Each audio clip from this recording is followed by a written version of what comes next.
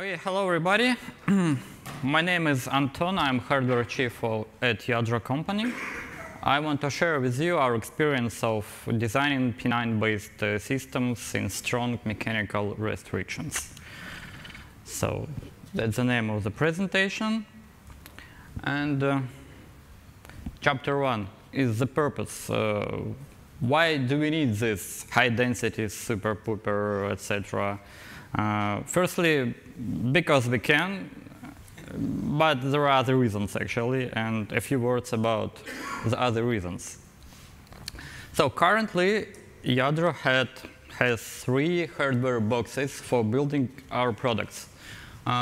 Here they are. It's a server Vesnian, PCI Express fabric controller, and a JBOD. A few words about each of one without any details because it's not the main topic of the presentation.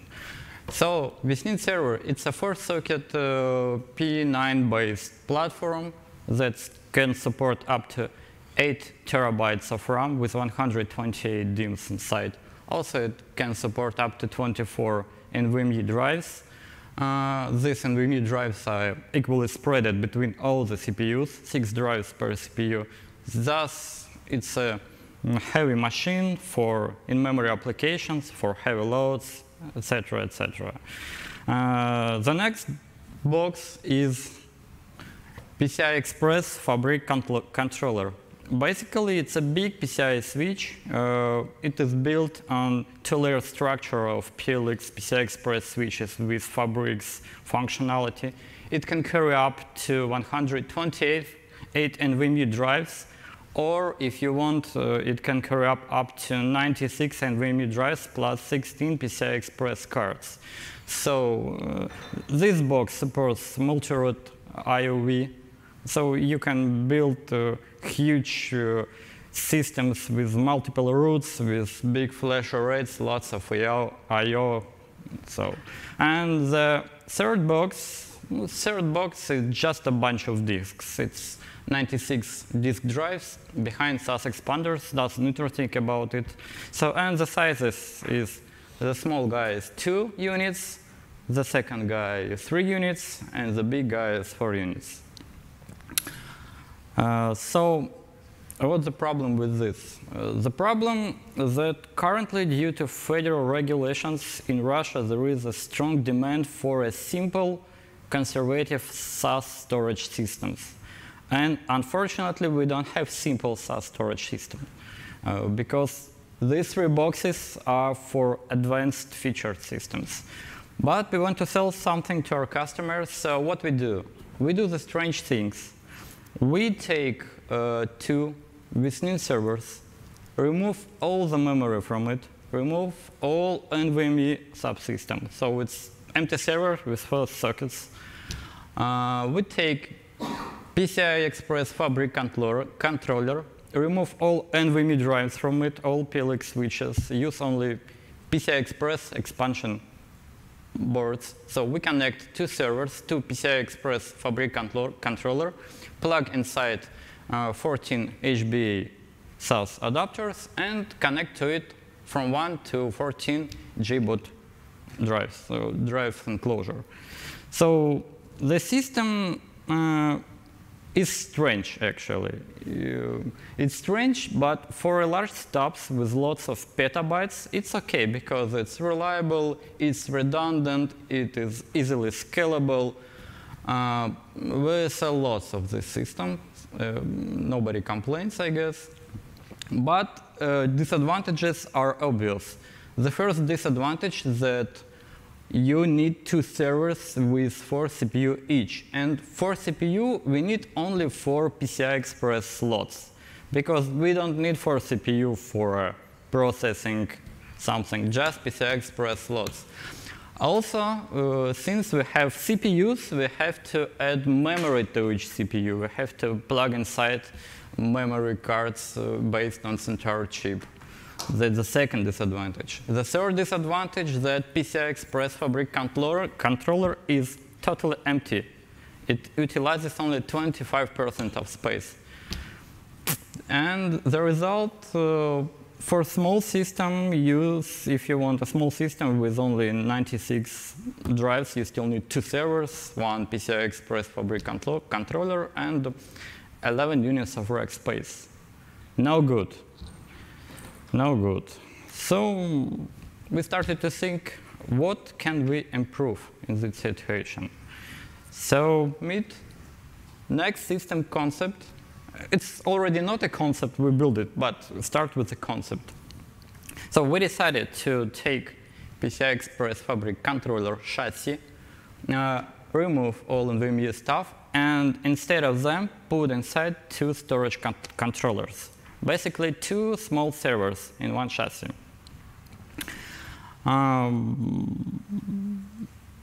So we don't need a lot of memory for this system, so we decided to use P9 CPU with direct attached memory, so it would be P9 CPUs with 8 RDIMMs per CPU in the system. And we have 100% of chassis utilization because we also add a battery. If you see that blue stuff in the chassis, it's a battery. Mechanical concept, we call it Nicole. What is it? It's a storage controller node. It consists of 3 boards. The first one is the motherboard. The second one is management board. And a small mid-plane card that connects management board to CPU board. That's the concept of the storage controller node. It's a block diagram. You can see that it consists of 2 CPUs with 8 DIMMs per CPU. Actually, it can work only with 1 CPU. It's the PU0 because its PCI Express connections are used. Secondary is optional. And there is a kind of typical architecture for that kind of system. How did we design it? Of course, we took Romulus reference design as schematic. We took management card design from Westminster server. We took our mechanical concept, put it in the bucket, shake it, and decided to look what happened. The first board, it's a motherboard. That board contains only CPU sockets, DIMM sockets, VRM subsystem, and C clock generator system. No space for any other system on these boards. It's full. It's almost 100 utilization of PCB space. That's how the routing of this main board looks like. Power layers are switched off, only signal layers are turned on. Editing time of that PCB was 67 man days. We used 2 guys for routing that PCB, so you should multiple by 2. And about mechanical restrictions. The first restrictions is PCB size. If you roll back and look at Fabric PCI controller, you can see that there are sections for NVMe drives. One section contains 16 drives. 2 sections contain 32 drives. We decided to utilize 2 sections per 1 storage controller. One section is about the width of 2.5 NVMe drive. So 2 sections is, you can see the size. Actually, it's comparative to A4. It's kind of that board, not big. Because the board is not big, the main bad thing that we had to do, we moved DDR sockets right at CPU. They're just socket and RDIMM slot. No space for schematic at all. You jump from CPU right to connector. You can do the wiggling, trombones, etc. It's a very big problem. The routing of the stuff was very suffering. The second restriction is PCB thickness, because PCB have edge card connectors on both sides. So PCB thickness is limited by edge card itself. So it's 2.4 millimeters thickness. In that thickness, we was able to put 20 layers. We cannot put more because the thickness. And from these 20 layers, only 6 layers are suitable for signal routing, because we utilized lots of layers for power. Outer layers are totally blocked, unusable for any routing, so only 6 layers for X-bus, DDR routing, PCI Express, and all that stuff. Not too much, actually. The third restriction was airflow. Airflow direction is shown by red arrows. Because of that airflow direction, we had to locate DIMM sockets parallel to short side. Short side have almost the same length, so it leads to we had to route X-bus between CPUs right in DIMM field. So X-bus goes right through DIMM field, and PCI Express lanes are also go right through DIMM field. It's not recommended, but we had no choice. You can see the routing, how it looks like. All high speed is right through DIMMs. No good, but nothing to do. Surprises. During the design, we had a couple of surprises from IBM team. I'm not complaining, I just want to illustrate how changing the design requirements impact on design process. When we done routing DDR, new requirement appeared. Small requirement, just align 2 clocks between 2 CPUs. In our case, it was totally fatal. We had to reroute 30% of DDR. We just erased almost everything and started it from the scratch because that was the routing. The second surprise is changing TDP from 160 watts to 190 watts. You know, 30 amperes, it's a lot of current actually. You can see pictures on the right side. The left pictures are showing current density, the right pictures are showing voltage drop. Red means don't work. So red don't work on the right pictures. On the left pictures, white means, I guess, temperature of the sun surface. So, and the board is already finished. We can change nothing. The only way we found, we changed power copper to 3 ounces. It's not easy step, because when you go to 3 ounces and more, it became very hard to fabricate. You have to increase all copper to copper spaces. You have to put inside thick prepregs, because copper layer can push it through. So we have very small copper bridges between vias in BGA blowout area. We spend a lot of time for DC power supply simulation. We made a lot of chip movements, a lot of shapes tuning,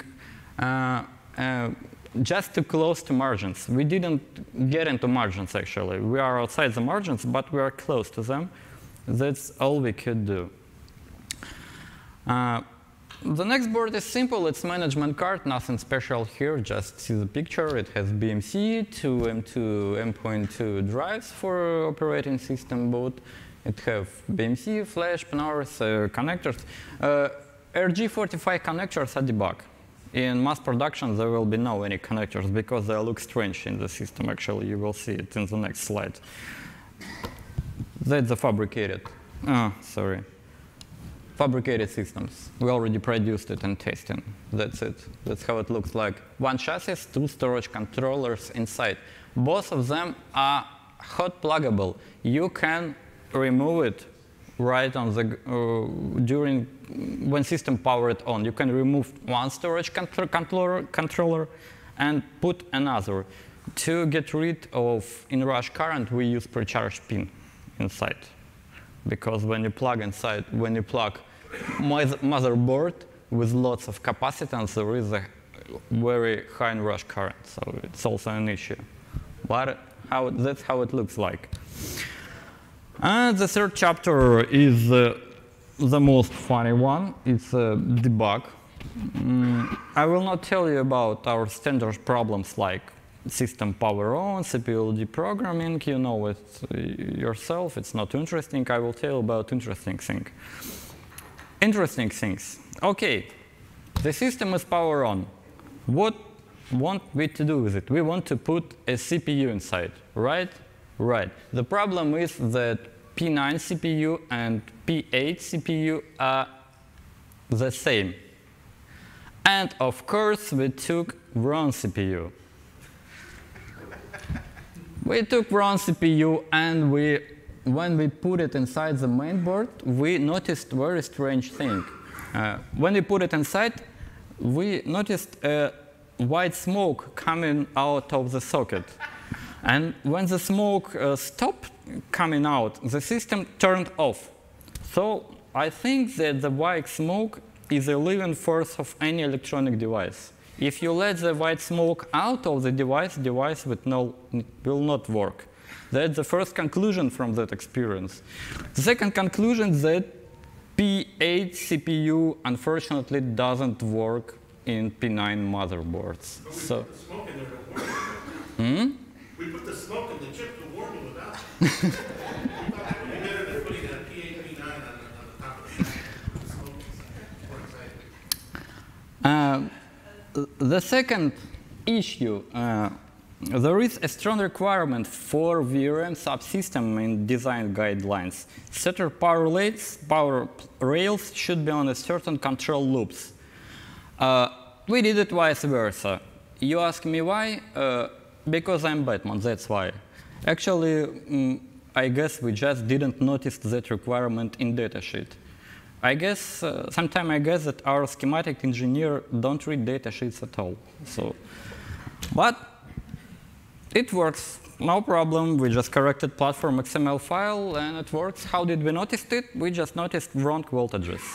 We saw that some Y CPU setting wrong voltages on its power rails. Why? Because of that stuff, because we missed it. The third issue is AVS bus issue. What's the problem with AVS bus issue? If you read the datasheet, VRM have voltage margins. What we do, we took voltage margins and put it inside VRM controller. It's logically, right?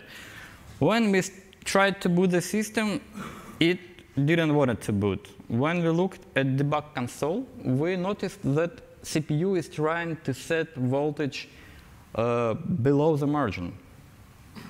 And we write email to IBM. IBM guys said, OK, it's not correct. We will correct datasheet. So we corrected margins, and system was able to boot. And what conclusion can we make from that experience? Don't trust the docs. The docs align.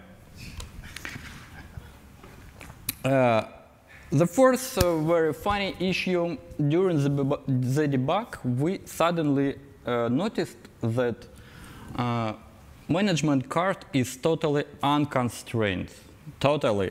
Our layout engineer just didn't turn on constraint checks. You know, there is a specific button in Allegro Cadence, turn on constraints. It was turned off.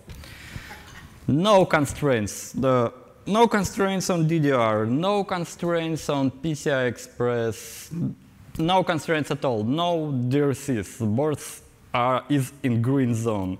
When I turn constraints on, PCB starts to look like on the slide. Skew mismatched several millimeters on DDR bus. And it works. No problem with BMC card.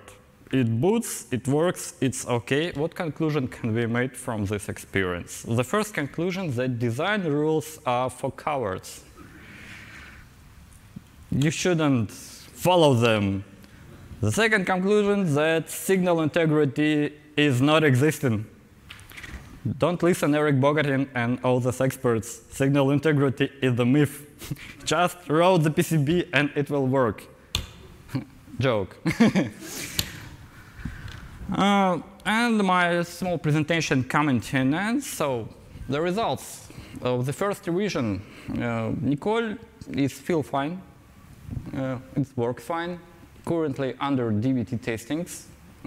No serious issues found, actually. We see some errors on PCI Express bus, but it has no any impact on performance. Unfortunately, we can get access to PCI Express error counters, We just see that PCI Express errors exist. But since there is no impact on performance, I guess a few errors there are. The most possible reason of that behavior, I guess, because PCI Express is routed in DIMM field. It goes right through 8 DIMM sockets. A lot of crosstalks, a lot of noise. So I guess that's the reason. We can't do nothing with this. What we did actually already in the next revision? We changed PCB material from regular loss. By the way, all the 3 PCB were regular loss. I even don't know maybe it was Shengui, Shenzhen, some Chinese material, I don't know, not branded, and it works. But we changed it to low loss. For low loss, we usually use materials from TUC, a Taiwanese PCB material company. We changed it because we have some hope that it will help with PCI Express errors. Maybe it will help, we don't know. Because PCI Express in the structure is quite long. It's longer than 10 inches, actually, from CPU to the M2 drives. So 10 inches is quite long for regular loss. We little bit optimized PCI layout because it have about 8 vias per channel. The total channel is 2 connectors and 8 vias, and on regular loss material, out of margin, it works. It's okay, signal integrity doesn't exist. We decreased number of vias, now it's total 4 vias per channel. And of course we corrected DDR routing and all the stuff on management card because, it should be green really without DRC, so we corrected it. And currently we are waiting when the next revision will be fabricated to continue our testing. So another one picture of the system. RG45 is debug connector, don't look at it. That's it. If you have any questions, please ask. Okay.